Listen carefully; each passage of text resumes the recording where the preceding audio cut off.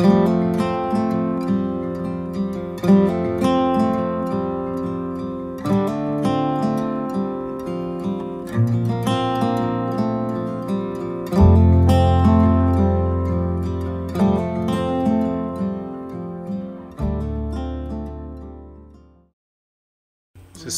this thing on? Is this thing on? It's recording. How do you know it's recording? Because it says recording. It says rec. That's short for recording. Okay. Plus the red light is on. Red light usually means broken. No. Speaking of broken. Yeah, our truck is broken. Do you really want to talk about this now? I never want to talk about it. I don't either. So, where do we begin? on Friday. We begin on Friday. Today's Monday, by the way. It rained in the desert Friday. Remember that? Oh yeah, we drove all the way from Valley of Fire. Yeah, we left Fire Valley and we drove all the way up 15 through, well, the first part was desert and it was raining, which was pretty awesome. Because, I mean, it doesn't rain in the desert. I mean, it has to at some point. So we got lucky. It's not often. It's cool to see that. And then we got up to somewhere else, Hurricane or somewhere like that, St. George. We stopped for a minute.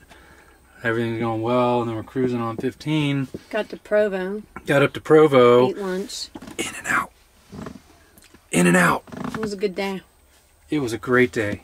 Any day you get to eat In and Out burger, oh, I ordered an extra cheeseburger. That place was slammed, It too. was, but it was delicious. So good. We stopped for dinner. It was dinner, not lunch. Oh, well, late lunch. And then we kept driving.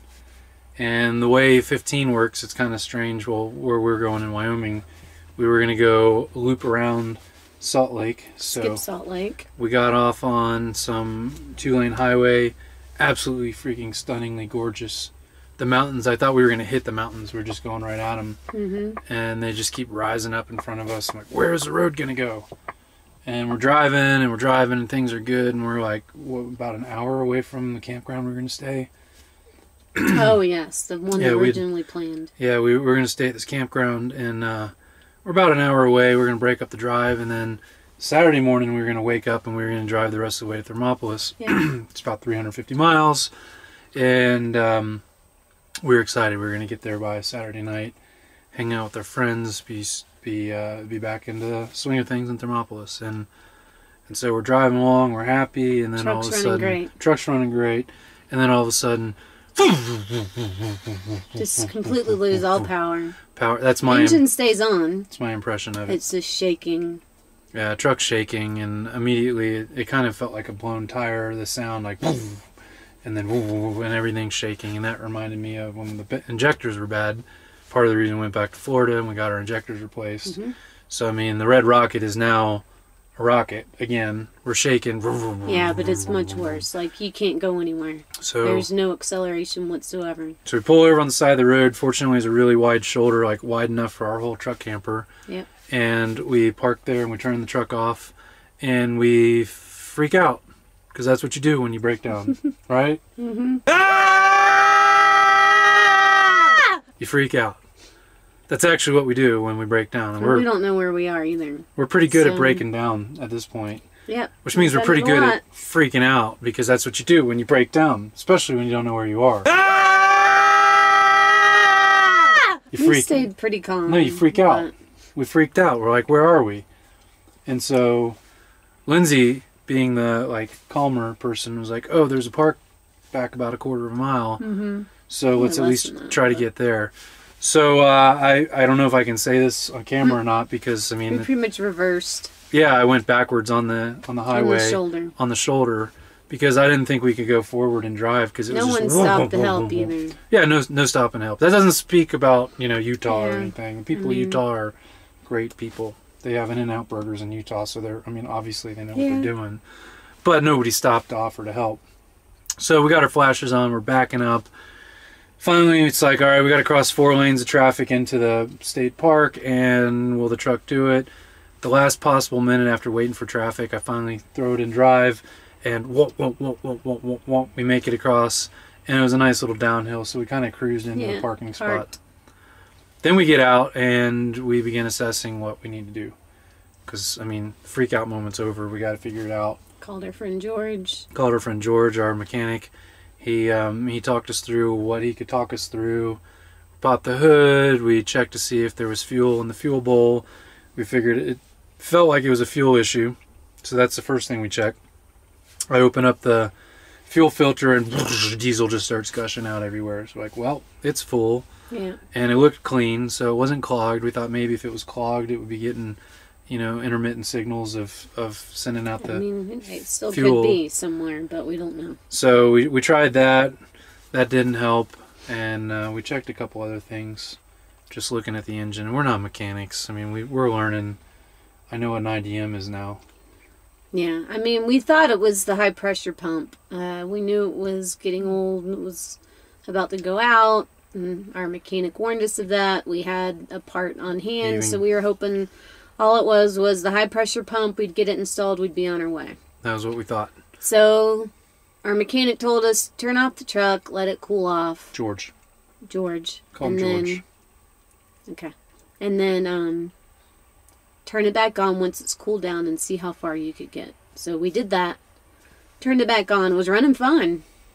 Right? And we made it the 5 miles into the next city, which was Heber City. Mountain City. Heber City. There's mountains. Yeah, there's mountains everywhere. But it's Heber City. Small town. No diesel mechanics. We looked. But we went to an AutoZone to see if they could read the code. Check engine code. Because that was the good news, is that it actually threw a light. So we figured if we can get it checked, then we'll at least know what we're up against. Mm-hmm. God willing, it's a high pressure oil pump because we're carrying a spare, and then all we have to do is find somebody to install it. And from our days of breakdowns, we know we can ask around town, and usually somebody can do an install like that. So we go there, and the kid that comes out is great. I think his name was Matthew. Yeah, Michael. I think so. Michael or Matthew. Michael or Matthew. Great kid. He comes out, he's got his scanner, and he plugs it in while the truck's running, and then and it stops. Like, what? And he goes, oh, don't worry, this is a cheap scanner. I'll go get my nicer one. So he goes and he gets the nicer one. He comes back out, and the truck would just not show him the code. Yep, no codes. I gotta sneeze. Bless you. Is that a blooper? Is only a blooper if a booger comes out? Please don't sneeze on me. It's all that vinegar. So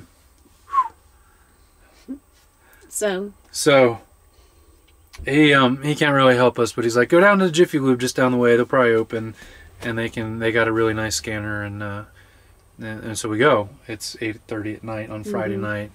I wasn't sure they'd be open. Sure enough, they weren't open. Yep. So okay, we'll find a place to sleep for the night, and we'll do Jiffy Lube first thing in the morning. Maybe they can scan it. If it's a high pressure oil pump, then we can swap that out somewhere, God willing.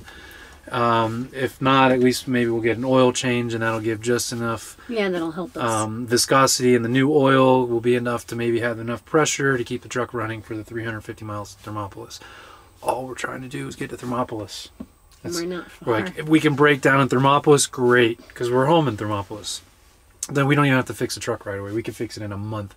I'll ride my bike everywhere. I don't care. Yep. We'd be home. We'd be with our friends, with all the friends that we made. Like, if we could just break down in Thermopolis. But that wasn't the case, because the next morning we woke up. We had the code read. Turns out he can't read it with his fancy code reader scanner. Had the oil changed. We did change the oil. We put in some Lucas oil stabilizer to add some more viscosity, some thicker stuff to it. And we start on the road. We're like, all right, the truck was running. This is great. Truck's running great. And we get about 5 miles outside of town, going up a hill, and it does it again. I mean, I don't know if that's the noise I made earlier, but it made the same noise what I did earlier. The exact same issue. So. Same issue. So now we're panicked. Not panicked, but I mean, freak out because we're broke down. We're broke down again. It's not comfortable. Moral of the story is, what do you do when you break down? You freak out. Ah! Right? No. Well, that's what we did. So, I mean, I hope that's what you're supposed to do, because that's what we did. And I mean, I want to do the right thing when we're traveling. I mean, this is all about showing people the fancy stuff about living in a truck camper or an RV, right? But we really should show the realities. Yeah, this is the reality. The reality is we freaked out enough to not pick up the camera, because who picks up the camera when you're just trying to figure out freaking out on the side of the road? So we'll figure that out at some point. Maybe we'll get famous enough that we'll have somebody like a little person will be in the back seat, because we don't have much room for anybody else. But maybe they could be back there filming the whole thing, like, and we'll have, like that's how drama. Turn the camera on. We'll capture the freak out moments when we can freak out and somebody can film us. So anyway, we freak out because we realize, well, we're on this 2-lane road, 4-lane road. It's divided, going uphill. We have to keep on going uphill for a couple miles, because that was the last sign that said next exit couple miles. So we're like, all right, let's turn it on. Let's let it cool off. We let it cool off, and then we puttered our way along. And it rained when we restarted it. Yeah. So great. That's good. We weren't broke down literally on the side of the road, stuck there. We putter along. We get off on the exit. We managed to flip around. And then come back into the city. Back into Mountain City or whatever. And then we decided to go to Ford. Yeah. Who goes to Ford? Well, it was the only place we could think that would have a scanner that could read the stinking engine code. So that's why I went to Ford. Yes. Because we drive a Ford. We know it was going to be expensive. In fact, to read the code we saw on the board, it was $56.25 or whatever. It was like a half an hour. They were nice. Yeah, the lady at the front desk was super awesome. She just went out and did it for nothing. Ford in Heber City? I think it's Heber. Heber. Ford in Heber City. Awesome job just for your hospitality. But guess what? What?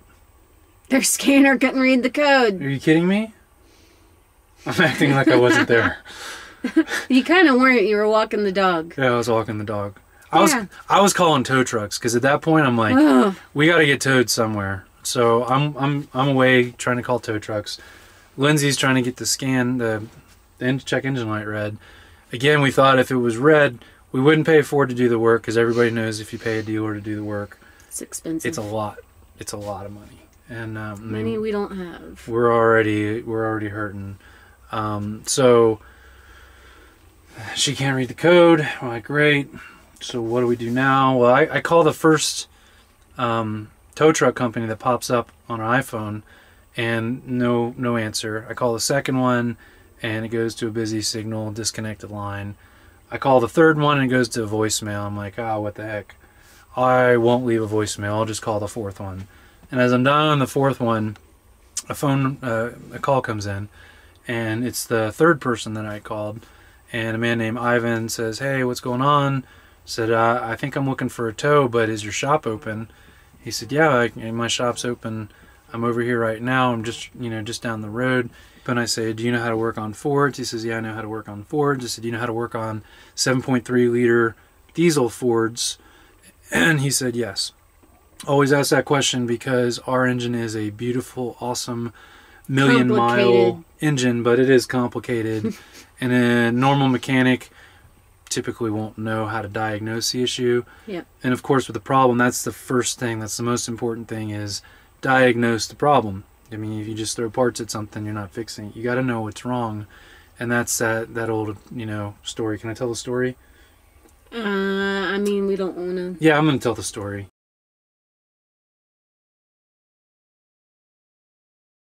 We were hoping Ivan could help diagnose that for us. He says, "Yeah, man, we're open. Come on by." So it's literally 250 feet from the Ford dealership. So that was pretty easy to get there. And we start pulling up, and the first thing we notice, Lindsay starts laughing. There's little boys with rakes out, scraping asphalt in the driveway in the parking lot. We're like, "Oh, that's cute." Because we used to raise boys, and we used to like to put them to work. Not in a bad way. We were always doing more work than them. But, give a boy a shovel and work. Yeah, teach them hard work. And so that's what we did. We had all kinds of stuff to fix with our boys. But anyway, that's a backstory. So we pull in and kind of knock around and walk into the shop, and a gentleman comes and says, "No, I think you talked to Ivan. He's out in the front." So I go out and meet Ivan. He says, "Yeah, we'll take a look at it. No problem. Just, give me a minute." So that begins the next part of the story. So long story short, we had the new H-pop put in thinking that was the issue, the high-pressure oil pump. And we had to rewind. And we had to put in a new filter. That was a rewind. I'm trying to make it shorter. Short and sweet. So, we get a new fuel filter because Ivan's mechanic went to open up the other one just to take a look. First place to try and diagnose it. Gasket was loose. So he's like, oh, there's your problem. Air is getting in with the fuel, and so it's causing a hiccup, and we'll just replace the filter. And we're like, oh, well, if you're going to do that, can you go ahead and install the new H-pop high pressure oil pump, high pressure oil pump? Can you install that, because we're carrying it with us and we know it's going to go bad, and we don't. It might be the issue. Might be the issue. Can you go ahead and put it in? He said, yeah, no problem. So a couple hours of doing that. I go out and I start working with the boys. We're paving the asphalt parking lot. Never done that before. And fencing it in. Yeah. So, that's what we do. Like, I'm not going to sit around and watch the mechanic work. So we ordered pizza. We had a great time. We love Ivan and his family. Connected with his wife. Turns out he's from Mexico. Yeah, his family's from Mexico. His parents are still in Michoacan. So we're hoping we can connect with them when we get down there. God willing, we ever leave Heber City. Maybe just found out that's only $850 a month in high season to rent a place here, a parking spot. So maybe we just stay and become Utahians. I have no idea. Utahns? What are you? If you're from Utah, tell us. Yeah. What do you call yourself? I'm a Floridian. Yeah, Floridian. I don't know what. Georgian. How that would relate then. Yeah. Anyway. So, we could be permanent residents of Utah. Truck's from here, by the way. Yeah, it is. Yeah, so shout out to Mitchell as well. Mitchell, if you're watching, for bringing the truck from Utah after years and years and miles. Took it to Florida so we could buy it. Super stoked. We love the Red Rocket. We're not talking bad about the Red Rocket. We're not talking bad about anybody. It's a good truck. We're not talking bad about Utah. So, long story short, we spent all day Saturday. Ivan spends time, his mechanic spends time. We fix this, we're like ready to go, pay him. We're walking out the door, we get in the truck, we fire it up. Great, it sounds awesome. Let's get on the road. We get on the road and we go like not even half a mile. And whoa, whoa, whoa, whoa, whoa, whoa, whoa, whoa, whoa, whoa, no. The noise that we know, that you now know. And we're like, man, that didn't fix it. So womp, womp, womp, womp, womp, womp, womp. We went back to the shop, and the next 3 hours, basically, we're just throwing parts at it. Ivan and his buddy are, doing all kinds of stuff, just trying to get to the issue. They replaced the IDM. We tried different sensors, IDM, fuel pump. We tried the IPR, all these acronyms that I'm learning. ICP. See, I'm not learning. Never mind. But we replaced all these different things, hoping that it would do the job, and it didn't seem to do the job. So we stayed Saturday night. We were supposed to hopefully meet one of Ivan's friends on Sunday. Ivan's taking the day off, just bought a house, gonna move. Everybody deserves a day off. We felt bad for keeping him this long anyway. Yeah. So we're like, yeah, that's fine. We'll see you on Monday if we see you at all. And he said, well, my friend can help you tomorrow, Sunday. So, if you can show up, I'll confirm with you and just show up and we'll hopefully get it fixed. So we were like, okay, great. But that we didn't ever hear. We never heard back from anyone. So fast forward, turns out his phone got dumped in water. I don't know whose fault that is. Again, we're not bad talking to anybody. That stuff happens. So we can't communicate with them, which stinks, because we're just sitting around like we want to move forward. We can't really move forward. So we just say, all right, let's call it a day. We came back to the campground, booked another night, and just kind of hung out. Coming up with contingency plan after contingency plan after contingency plan, just trying to figure out what do we do. If we try to get towed to Thermopolis, try to get a friend pick us up on a trailer to Thermopolis. So that's where things got crazy. Let's talk about that. Things got crazy when we started talking about our friends driving 350 miles to pick us up. Our truck, which would be no problem, right? It's no problem towing a truck, but we got a camper on our truck. Yeah. And it's not a fifth wheel. It's not like we needed 2 trucks to tow our camper and 1 to tow our truck. Like, this thing's a beast. And so our friends started asking around. Thermopolis is an awesome town. Can't wait to show it to you. And it's full splendor and glory. The people are amazing. So we thought for sure our friends there, Ro and Audra, would be able to make a connection with somebody that they knew or somebody that they knew who knew somebody, and all of a sudden we would have a deal worked out where we could, get a reasonable tow. We expected to spend money on it, but man, if we were going to be broke down anywhere, let's just be broke down in Thermopolis. So we wake up this morning. Now it's Monday. We're trying to figure it out. We hear, from Audra, it's going to cost $2,000 to $3,000 for a tow. They have crazy. A couple options they're looking into, friends and a U-Haul tow thing. And turns out our truck and our camper is just too big, which is kind of what we were fearful of. Mm-hmm. But man, we're holding out hope, because if there's any hope at all that our friends can rescue us, great. We're super excited about just that tiny bit of hope. And then that kind of fizzles out, because the last trailer that could possibly help us was full of steel, and it wasn't going to be unloaded until later on in the week. Yeah. And if I was there in Thermopolis, I'd actually help them unload the steel, just to be able to help out. But obviously we're not there. We're not there, so doesn't matter. Can't do that. So here we are. We're still in Heber City. That's how we think. That's how you're supposed to say it. If you're from Heber City and we're saying it wrong, please make sure to add in the comments that we're saying it wrong. I don't know that they'd be able to do that, but yeah, they can leave a comment on the video. But how do you leave a comment how to say it? Copy and paste like the dictionary. Do you know how to read the dictionary thing? I don't know. I don't know how to, with the little. It gives you tells you if like the E is sharp or flat or whatever. You know how to read that stuff? Yes. Okay. Well then, if you take the time to do that, she will read the correct pronunciation.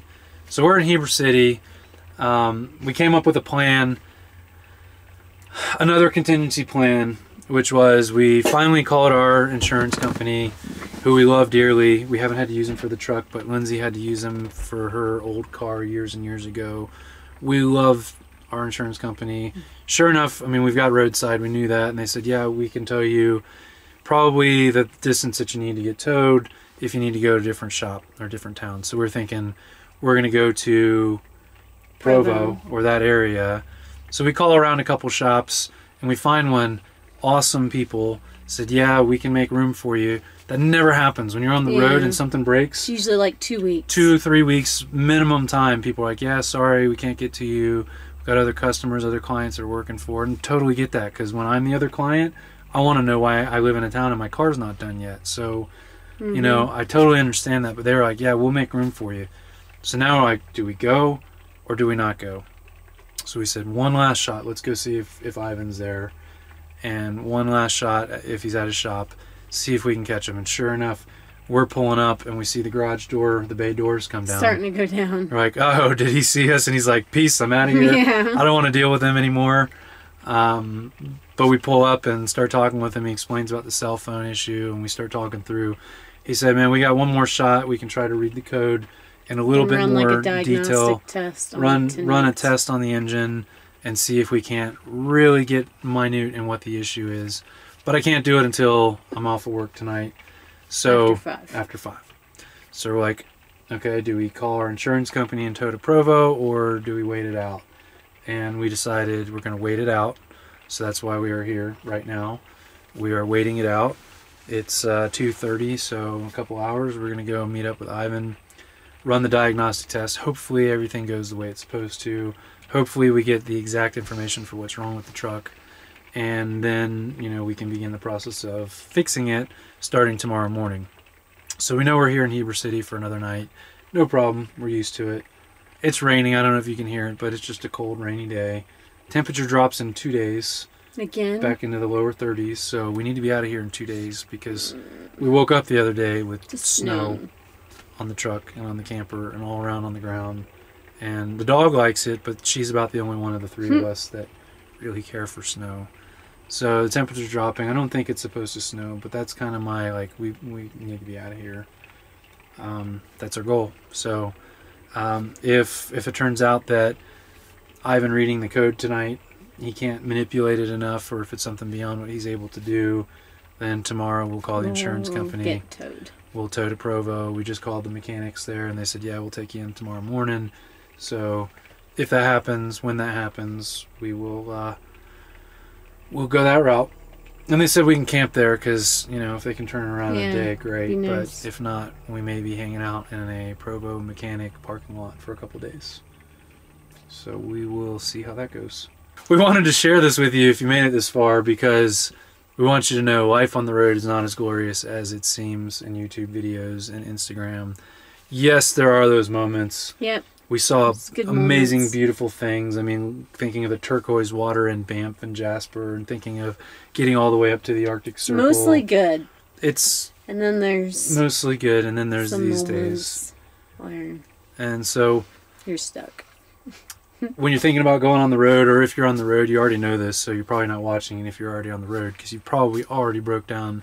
But it's really, you know, something you have to get used to. You have to expect you're going to break down in a place you don't expect, because whoever plans a breakdown, I mean, if we could have planned it, we'd say, let's break down in Thermopolis, 350 miles. But you can't plan that. It just happens. And when it happens, you know, we kind of joke about the freak out, but you got to let that pass. You just, okay, I'm frustrated, I'm upset, I'm anxious, I'm whatever, like, make sure you're safe. So we pulled off on the side of the road. We always make sure we're safe.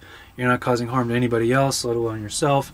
And then you just take a deep breath and say, okay, this can be solved some way. And it's usually a function of one of two things: time and or money. It's going to cost you something. It's going to cost you time. It's going to cost you money. Anyway, the moral of the story is you're going to break down. You're going to break down in a place you never knew existed. It's going to cost you time. It's probably going to cost you money. It's going to cost you some combination of both. You can freak out if you want, but then you got to be calm, and you got to just figure out what your options are, and you just go through the options. And, you know, thank God we weren't in Mexico, because all the speaking in English that we tried to do. Yeah, yes and no. Yeah, I mean, it would be harder. But I know we're going to have a breakdown in Mexico. It's going to happen, right? You know the future? No, but, I mean... You know the future? No. Lotto tickets. Just pick the right number. Pick the right numbers one time. Pick the right numbers one time. That's it. I wish it were that easy. It is that easy if you know the future. I don't. We don't know the future. We just know we're going to break down again somewhere. Yep. And we're going to try to have joy in the breakdown. It's hard. It's really hard. But we did make new friends. We love Ivan and his wife and his kids and their family. And we're grateful for the mechanics that have all stepped in and helped us out. We're even enjoying time at the park. The people here have been nice. We've got decent neighbors. I mean, we're trying to find the silver lining in what is otherwise a cruddy situation. So, God willing, we'll be in Thermopolis soon. It's Easter Sunday coming up, so we're hoping to get there, celebrate Easter with our friends. But if we're not, then we will celebrate Easter in Heber City. That's just how it goes. Hashtag van life. Hashtag truck camper life. Hashtag breakdowns happen. Breakdowns happen all the time in the most incredible places and the most far off the map places. Hashtag peace. I'm poking my own eyes out. I'm picking your nose. Picking your nose. Picking your nose. No. Picking your nose with this hand. Stop. I got two hands. Stop. I got two hands. Okay. Until next time. And who knows when this time will be. Yeah. Yeah, this might go up 6 months from now. Yeah. Until then.